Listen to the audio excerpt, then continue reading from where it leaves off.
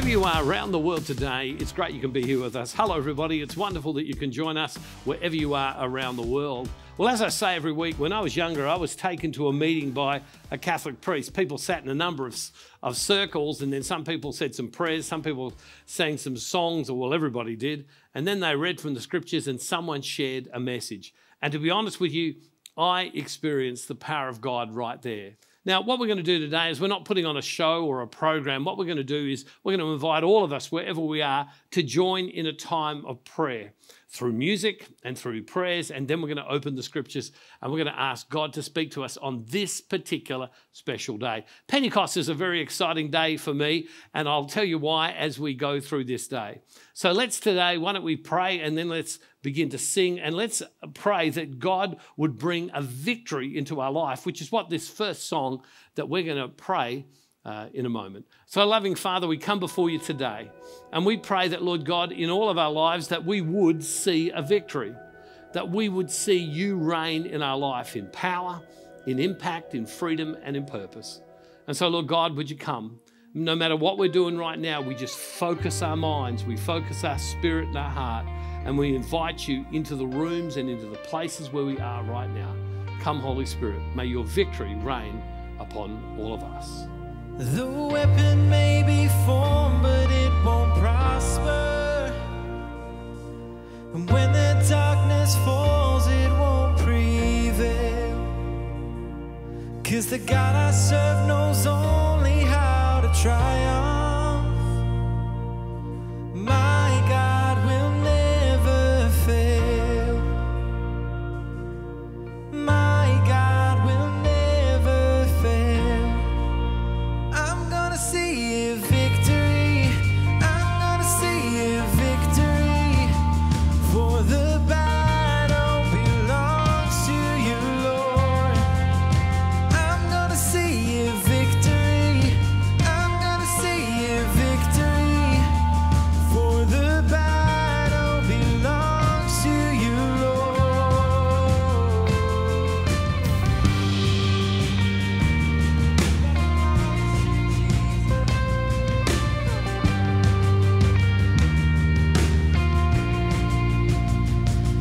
And there's power in the mighty name of Jesus.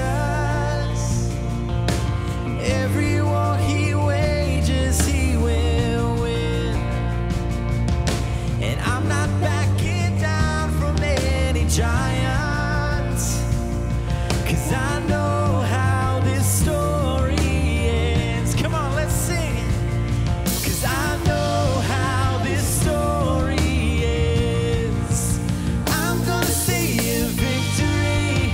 I'm gonna see a victory. For the battle belongs to you, Lord. I'm gonna see a victory. I'm gonna see a victory. For the battle belongs to you, Lord. 'Cause I'm gonna see a victory. I'm gonna see a victory. For the battle belongs to you, Lord. I'm gonna see a victory. I'm gonna see a victory. Yes, Jesus. For the battle belongs to you, Lord.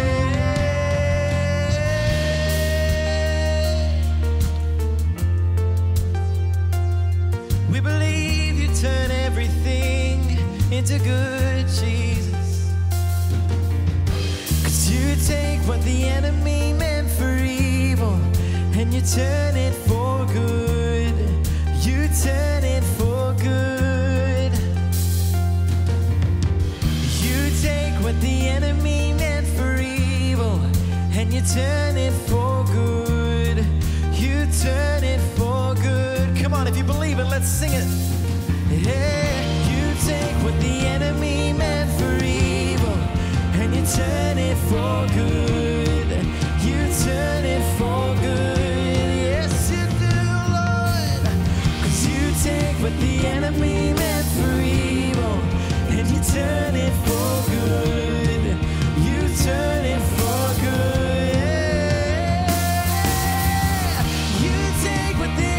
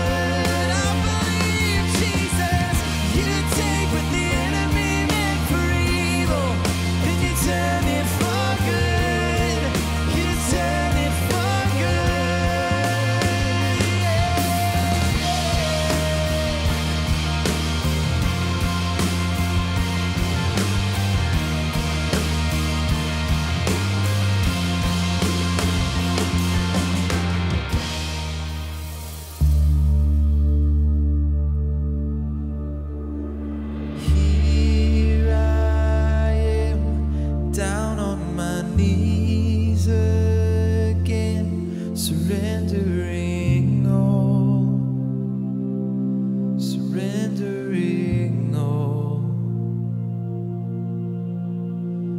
Find me here, Lord, as you draw me near. I'm desperate for you, I'm desperate for you. I surrender.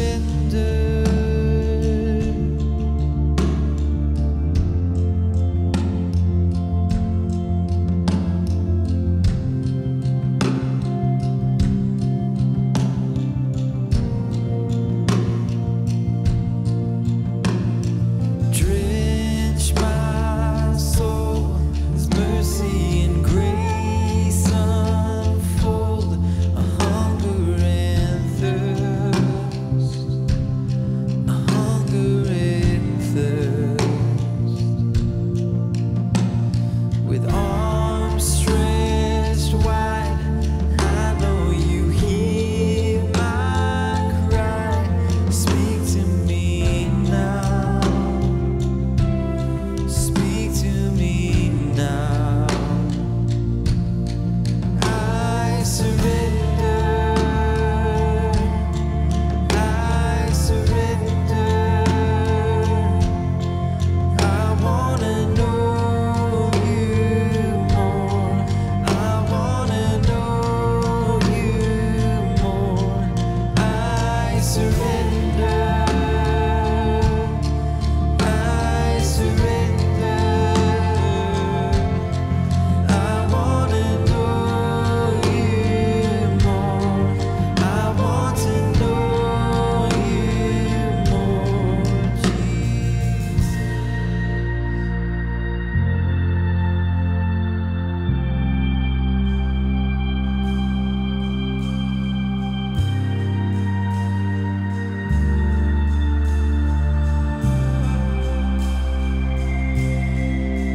Like a rushing wind, Jesus, breathe within. Lord, have your way, Lord, have your way in me. Like a mighty storm, stir within my soul. Lord, have your way, Lord, have your way in me. Like a rushing wind, Jesus, breathe within. Lord, have your way, Lord, have your way in me. Like a mighty storm, stir within my soul. Lord, have your way, Lord, have your way in me.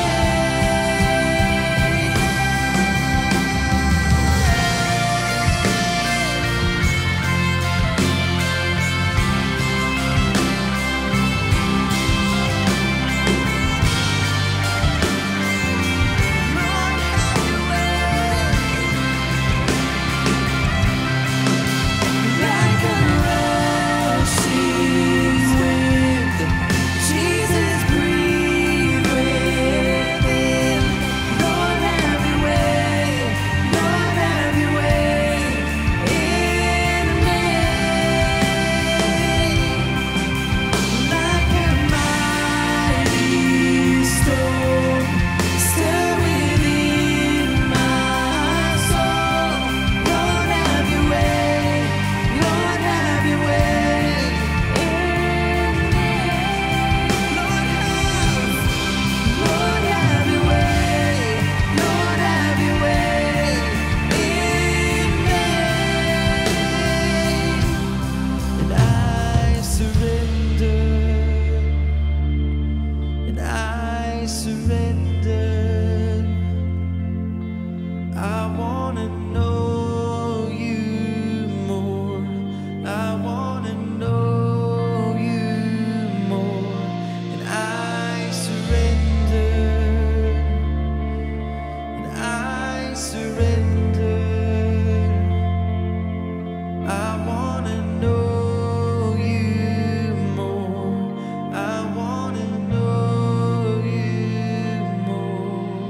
We so often pray about surrendering our life.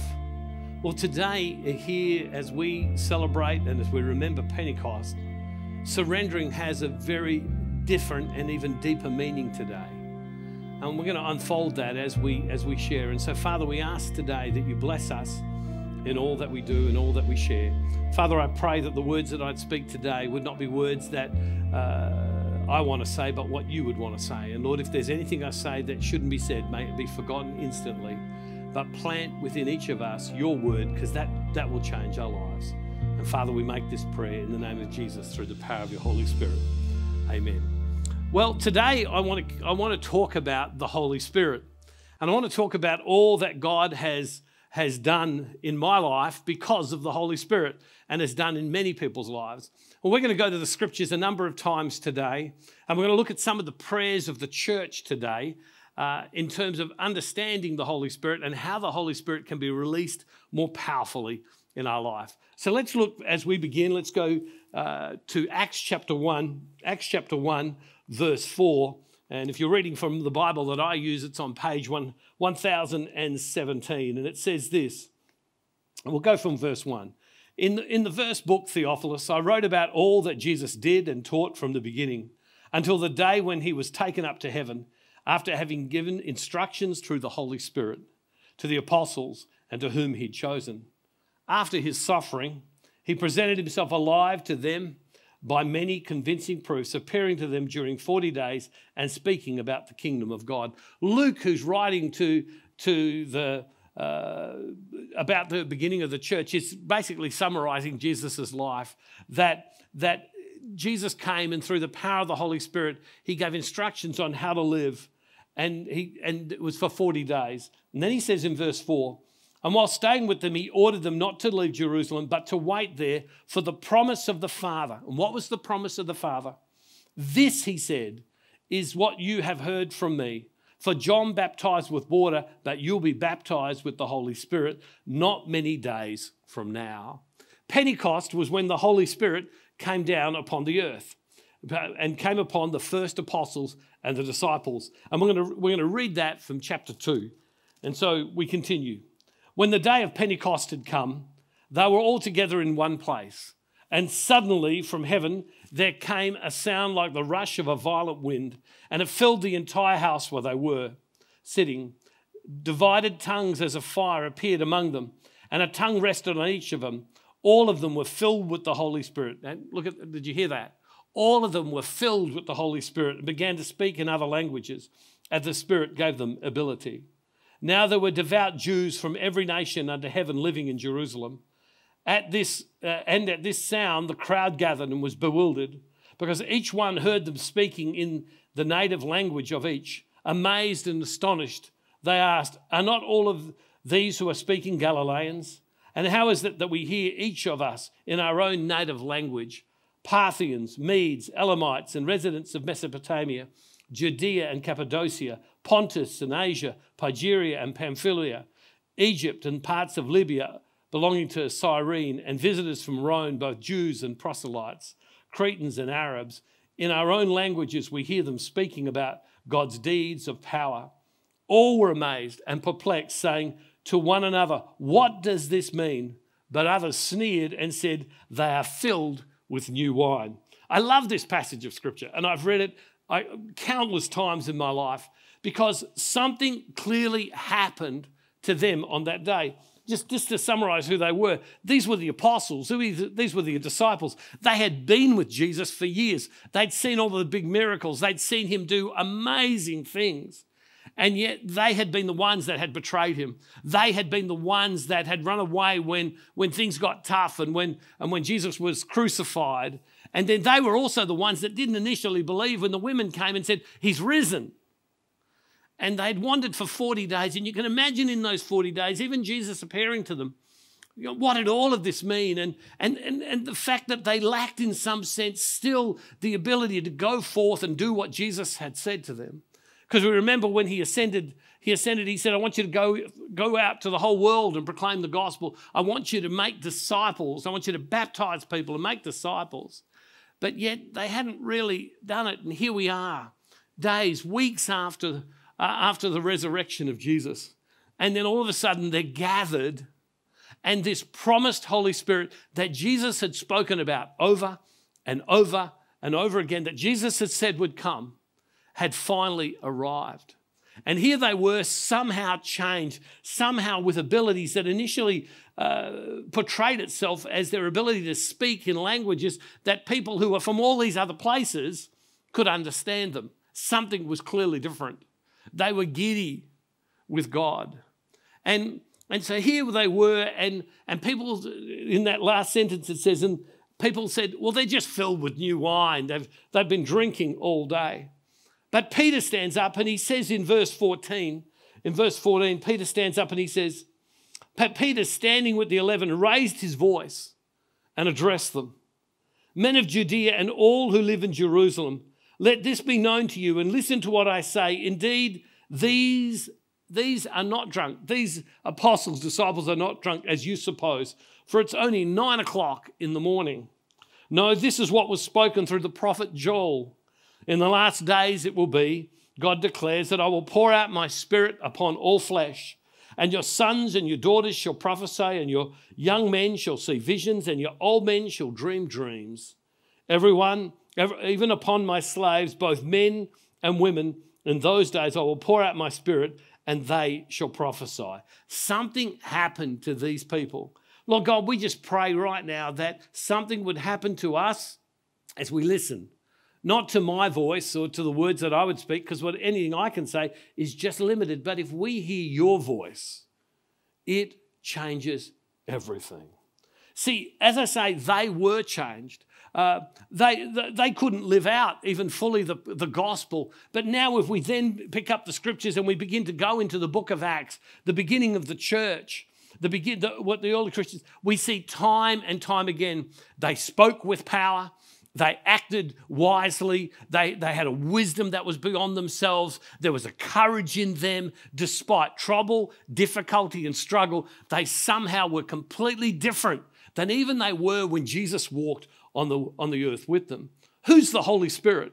Well, the Holy Spirit is God, a divine person of equal dignity to God the Father and the Son. Again, look at this. The Holy Spirit is God, a divine person of equal dignity to God the Father and the Son.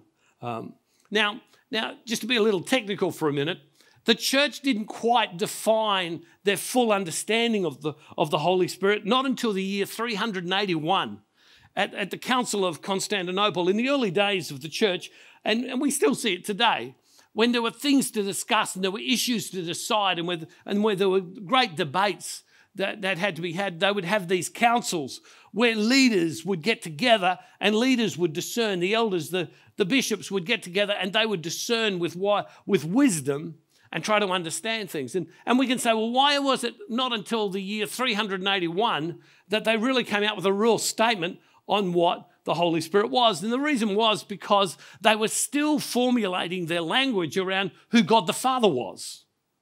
And they were still formulating their language around who Jesus was and even the divinity of Jesus, and Jesus being both God and man. And then they came to the Holy Spirit. Have a look at this on the screen. And this is what they said in the Council of Constantinople in 381. That the Holy Spirit is the Lord, the giver of life, who proceeds from the Father.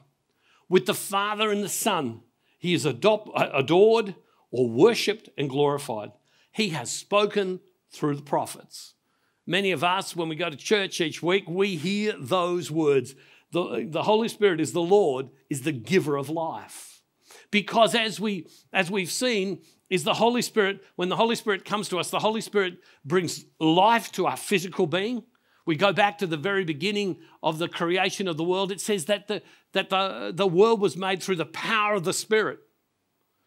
We also know that our spiritual life, our life with God, comes because of the power of the Spirit, of the Holy Spirit. So when it says the Lord, the Holy Spirit is the Lord, the giver of life, it's true. It's true that the Holy Spirit is the one that gives us life.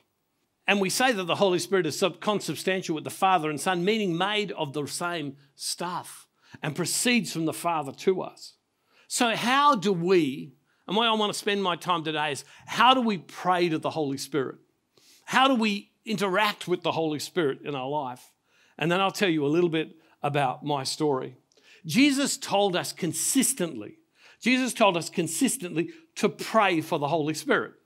But here's an interesting thing, is that the Holy Spirit, Jesus had also said, was that when I ascend, a paraclete, a helper, the Holy Spirit is coming. And so we can stop and we can say, well, why did Jesus then need to say, call for the Holy Spirit, ask for the Holy Spirit, if at the same time the Holy Spirit was coming? Well, have a look at this scripture in Luke chapter 11, verse 9. And so I say to you, Jesus speaking, he says, ask and it will be given to you. Search and you'll find. Knock and the door will be open to you. For everyone who asks receives, and everyone who searches finds, and everyone who knocks, the door will be opened. Is there anyone among you who, if your child asks for a fish, will give him a snake instead of a fish? Or if the child asks for an egg, will give him a scorpion? If you then who are evil know how to give good gifts to your children, how much more will the Heavenly Father give the Holy Spirit to those who ask him? And so what we see is that there's this parallel, two things taking place at the same time. On the one hand, the Holy Spirit is coming, but on the other hand, make sure you're asking for the Holy Spirit to come. And if we read the book of Acts, the beginning of the church, the early start of the church, we see over and over and over again the apostles and St. Paul consistently praying for the Holy Spirit to come. And they would pray that the Holy Spirit would come upon new converts, people who were coming to faith, and the church was growing in those days. They would pray that the Holy Spirit would come upon men and women who had particular mission or ministry or tasks that they were meant to do. They would pray that the Holy Spirit would come upon people, that they would have the gifts they needed to do what had to be done in their life. And so the apostles and St. Paul consistently, even though the Holy Spirit had come, continued to pray, "Oh, come, Holy Spirit." In the Catholic sacraments we see in the church, there's a consistent calling of the Holy Spirit to come upon the sacraments, so that these sacraments are where God dwells and we experience God within them. That there's what's called this technical epiclesis, that the Holy Spirit would fall. In the Catholic Mass, when the priest extends his hands, palms down, over the gifts, the bread and the wine, praying that they would become, by the power of the Holy Spirit, the very body and blood of Christ, there is this consistent, all the time, the church is calling to the Holy Spirit. And Jesus keeps saying, call to the Holy Spirit, which leads me to this question. How often do you call the Holy Spirit?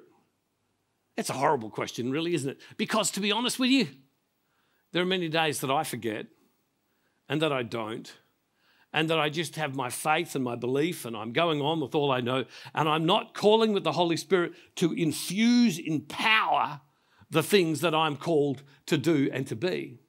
We need to continue to invoke, to call, to ask the Holy Spirit to come in power, to guide us, to purify us, and to give us his gifts and graces.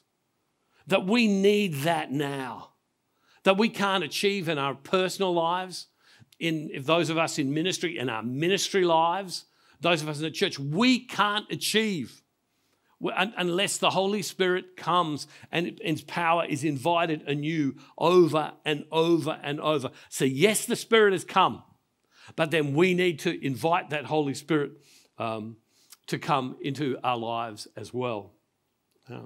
It's interesting that when we ask for what's already given, it says to us that we actually want it.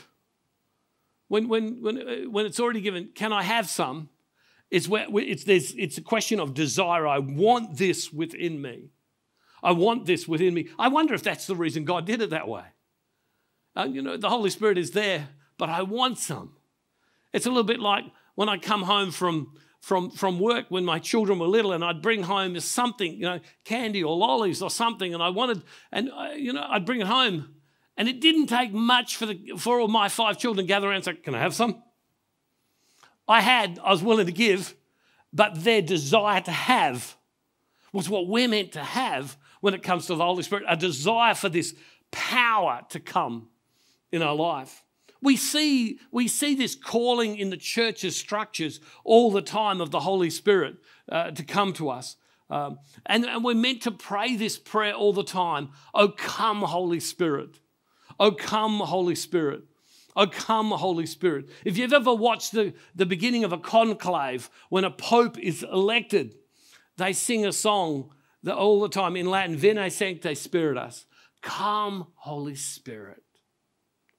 I wonder if the reason some ministries, I wonder if the reason some people have got great ideas, I wonder if some of the people who are meant to do wonderful things for God in their life, in their marriages, in the things they do, I wonder if one of the reasons that people don't get the full, total experience of what could be done for this simple reason. They don't ask the Holy Spirit to help. And so they come with their faith, but they don't come with power. I just wonder. We read, if we look at what the popes have said in recent decades, multiple popes in recent decades, now, these senior pastors of the Catholic Church, many of them have consistently said, let's pray for a new Pentecost, a new outpouring of the Holy Spirit. So see, it isn't just back then that the scriptures said pray that it would be, let's pray that the Spirit would come. Even now we're being encouraged to pray, Holy Spirit, come. To all of my staff here. Some of you are here, some are not.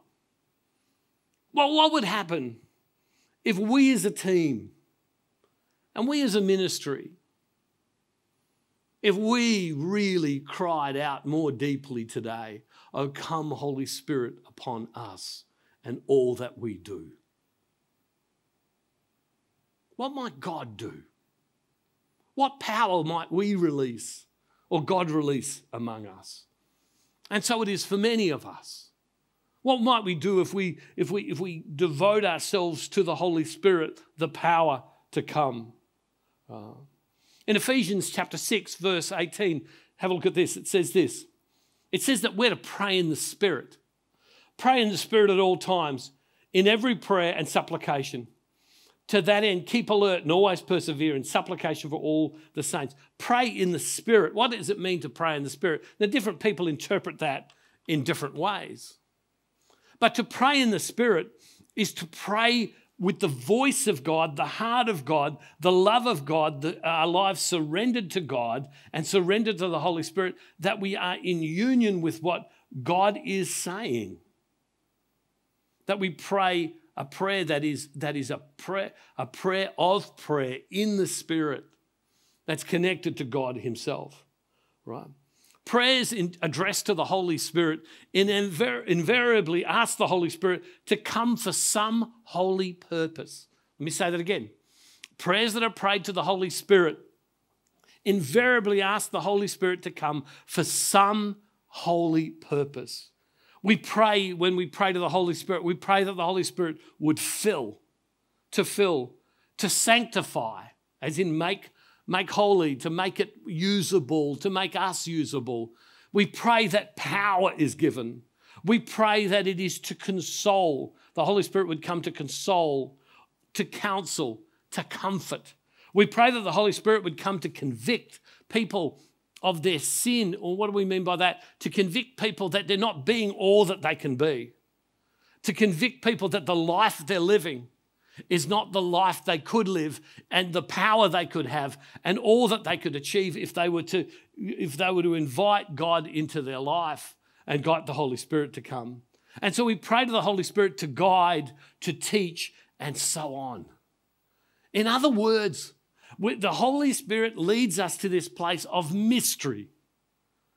And I'm a Catholic, and what I've found in my Catholic life is so often we want it to be not scary. We don't want it to be too freaky. We don't want it to be too wild. We want it to be kind of normal and contained. But that doesn't seem to be what I read in the scriptures about the early church. The early church, the amazing things that they did. their ability to bring conversion and transformation into the lives of people and to bring healing and miracles into people's lives. I would love to live more powerfully like that.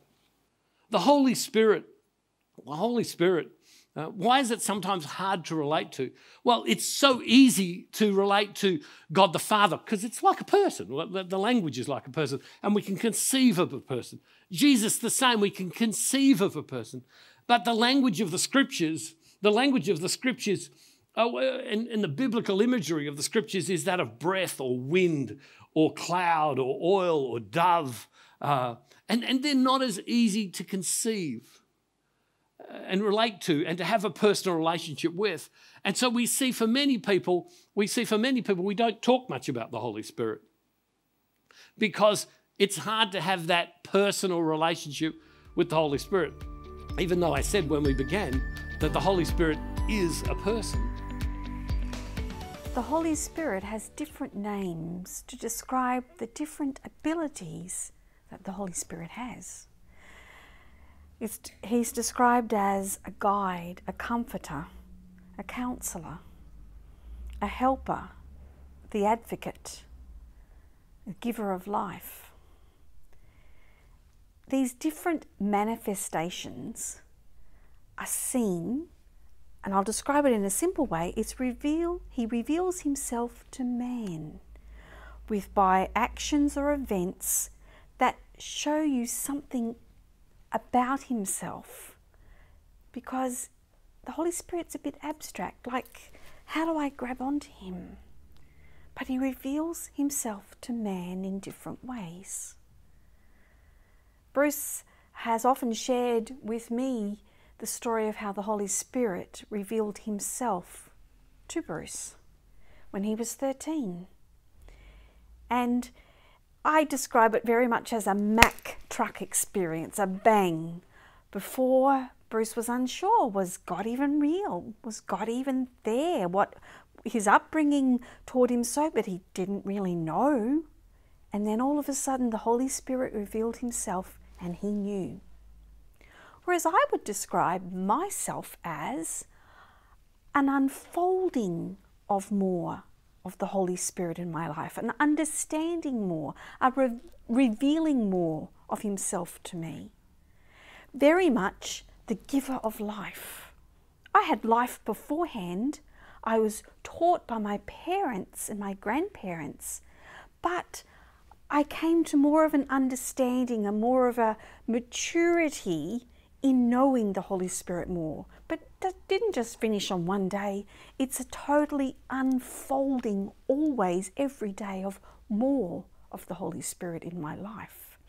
I get a picture of very much like a rose petal, a rose bud, and the rose unfolds itself. And that's, I feel like, how the Holy Spirit has shared himself with me and still continues to do so. Is one right or wrong? No. They're just different ways that the Holy Spirit reaches different people. Bruce and I are different personalities, so maybe for you, when the Holy Spirit has shared or revealed himself more to you for the first time or an ongoing time, it's even another different experience because we're different. We see things differently. We react to things differently. Maybe for me, if it was a Mack truck experience, I'd be running the other way scared stiff. I don't know. Maybe, there's stubbornness in different people's lives that God had to come and go bang, or you wouldn't have seen him, wouldn't have met him in that way. I love it in Job 33:4. It says, "The breath of the Almighty gives me life." The breath of the Almighty gives me life. And in the Amplified Version, it goes on to say in the last line, "gives me life which inspires me." The Holy Spirit gave me life that inspired me to be better, to push more, to have more courage, to persevere more. The Holy Spirit can do that for you too. The Holy Spirit can reveal for the first time, reveal himself to you for the first time, reveal God to you for the first time if you're not sure. But the Holy Spirit can also every day show you more and more of the abilities and the gifts and the understanding that He can give us so we can live a better life, a giver of life, a life which inspires me to be the best me that I can be. So I'm asking you to support us in this ministry, to donate so that you can be inspired more to live a greater life, but you and others who don't know yet know Him can get to know this giver of life, this Holy Spirit that inspires us to be the best that we can be. So I'm asking you to donate right now. It won't affect any of the rest of the message that will come on if you click on the button right now. I'm asking you for yourself and for others to come and learn more about the Holy Spirit. Well, I was a young teenager. And I was taken to a meeting where people sat in a number of circles, and they sang a few songs, and then someone stood and gave a talk. And I remember I went, and it was October the 7th. It was October the 7th, the first day that I went. And I went on this particular day, and I went and I listened to someone speak, and they talked about the Holy Spirit. And they talked about Jesus, and Jesus being able to have a relationship with Jesus, and Jesus being able to have being a friend, and that Jesus wanted to be in the center of my life.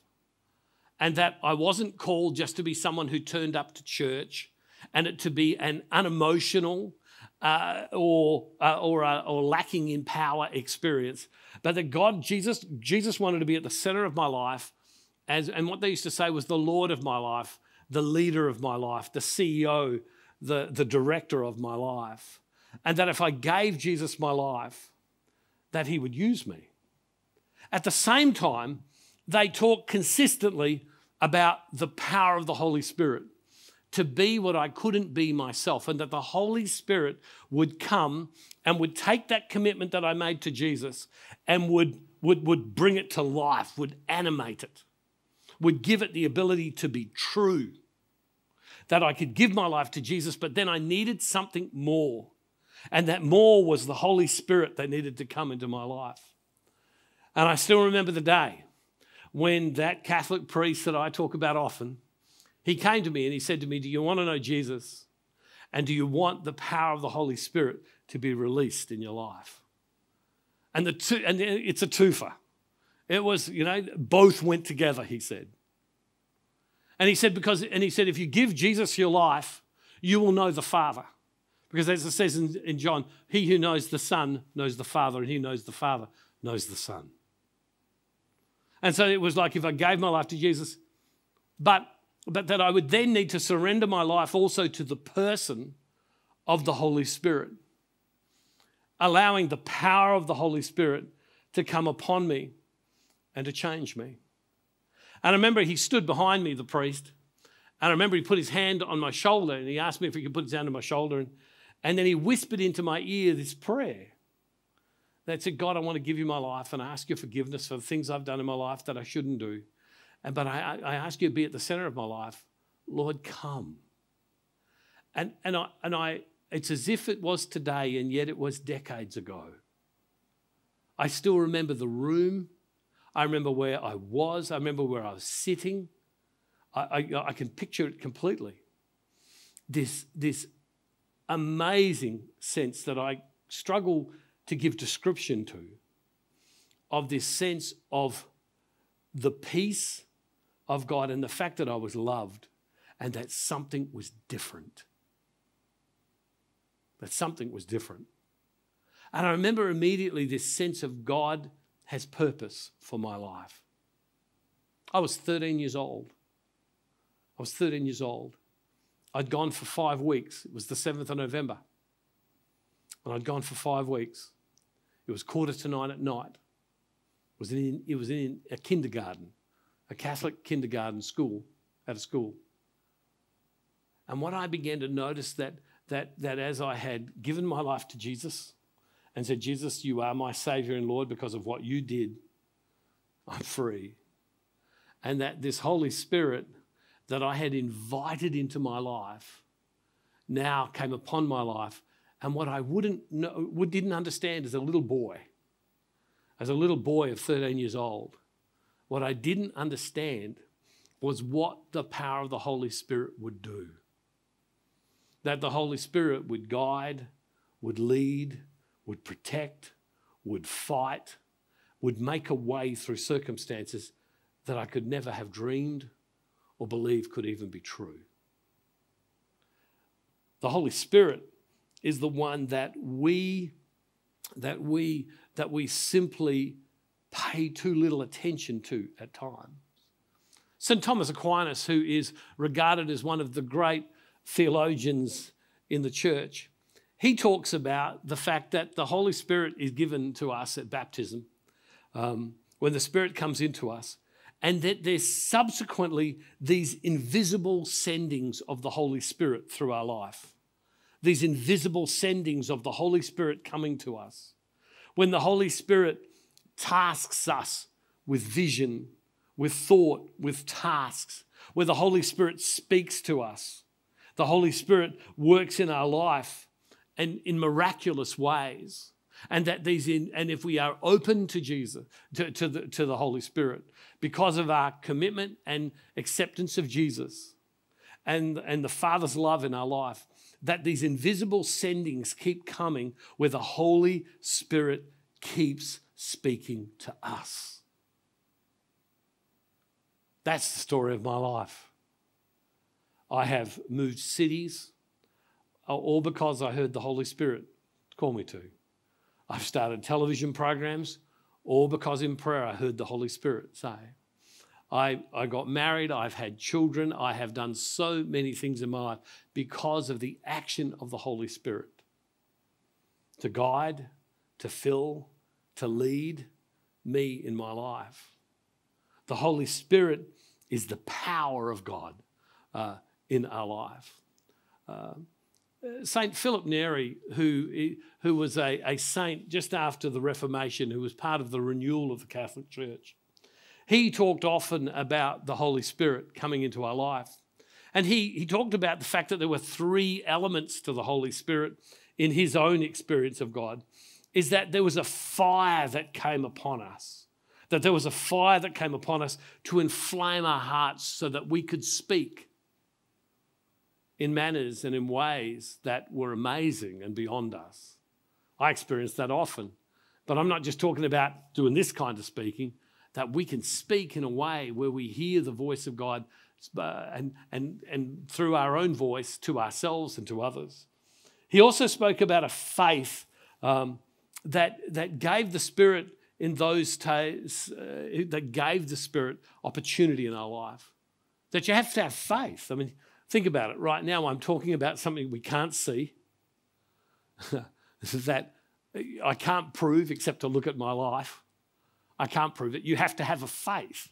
So he said there has to be fire, there has to be faith, and then he said the Holy Spirit sends an iron will. It's like iron, a will within us to establish us in holy obedience to those things that God has said. The things that God has said. We're living in a time in the world where we can stop and we can say, why don't my children come back to church? Why don't my wife come back to church? My husband and my friends. We can stop and we can say, why doesn't any of that occur? And the truth is, it's not going to be your ability. It's not going to be your talent. It's not going to be anything else. It's going to be the power of God that we need in our life at this point in time. God didn't leave us. We were not left. When Jesus went back to heaven, he didn't leave us to live lives of powerlessness, but he called us to live these lives of power, impact, freedom, and purpose. And it's the Holy Spirit that can come into our life, that descended on Pentecost, on this day that we remember, that can change the totality, the completeness, the absoluteness of our entire life and our future. And if today you wouldn't harden your hearts, if today you wouldn't block your ears, if today you would open yourself and you would pray, "Oh, come, Holy Spirit, to me," If you would ask the Holy Spirit to come, the Holy Spirit will come upon you in power.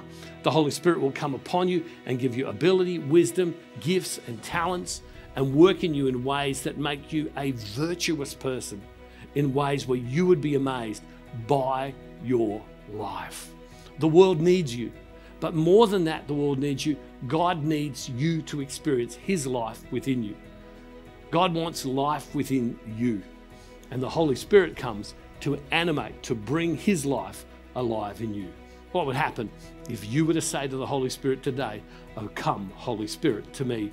I'm open." We sang a song a little while ago about being surrendered. Being surrendered. We all understand the idea of surrendering our life to Jesus. We understand the concept of surrendering our life to Jesus in such a way that He has the central part of us. But to surrender our life to the Holy Spirit is to say, I accept mystery and I accept your power, your wisdom, and that which I don't understand or don't see in my life, and I will go listening, not just with the ears of my mind, but with the ears of my heart in the steps and the direction that you call me to go in. The Holy Spirit is the very life of God that we are called to surrender to in our life, that we can experience here and now. That will change the world. Nothing else but the Spirit of God in our day. Loving Father, we pray today that every one of us on this Pentecost day would experience your power, your might, your wisdom, your gifts, that you would infill us with the Holy Spirit in such a way that we would be transformed people, and that we would look at our life, we would look at the things that occur, and we would be amazed and say, that was not me. I'm not that gifted, I'm not that talented, I'm not that capable, but it will have been your Spirit alive in me. Father, come and bless us wherever we are today, in the name of Jesus, through the power of the Holy Spirit. Amen. The Catholic prayer and teaching service every week is blessing and helping people all over the world. Here's what people are saying. My spiritual journey has been so enhanced and blessed by you and Rosemary through the weekly prayer and teaching service. Thank you for keeping us all growing in our faith. These times are the most difficult we have ever faced. God is the only thing that will see us through. Join us today and share this week's Catholic prayer and teaching service with others, so that they too can be uplifted, motivated, and blessed. Send friends and family to brucedowns.tv. Life will never be the same. Well, thank you for being with us, everybody. It's wonderful that we have been able on this Pentecost day to talk about the Holy Spirit, and I pray that the power of the Holy Spirit would come upon your life. In the middle of the week, we have our midweek service where we in particular pray for needs. And what's the answer? What's the power of God that meets those needs? It's the Holy Spirit. And so if you are in need of prayer, or you know others are in need of prayer, why don't you write to this address or send this address to others and they can send in their prayer requests, or just go to the tab on the screen and we will pray, and we'll pray that the Holy Spirit works in people's lives. At the same time, look along those tabs. If you want to connect to us, you can as well. But I also want to encourage you at this time that if you can support us financially, we can't do this without your financial support. And I pray that you would listen to the voice of the Holy Spirit right now, and that if the Holy Spirit gives you leading, that you would support us in order that we can share the message of Jesus, and that we can bring the message of the Holy Spirit and the power of the Holy Spirit into people's lives. We can't do that without you. And finally, people often ask me, how do you discover the Holy Spirit? Well, I've found it in reading the scriptures. And people say to me, how do I get your Bible? Well, you just need to go to the store that's somewhere on the screen. Just go to the store or under this address on the screen, and you can read the scriptures. And if you're wondering what to read at this point in time, why don't you start with the book of Acts? It's an amazing story. It's a ripper that just you read and you go, wow, if only I could live like that. Well, I pray that you experience the Holy Spirit all week this week, but all of the time.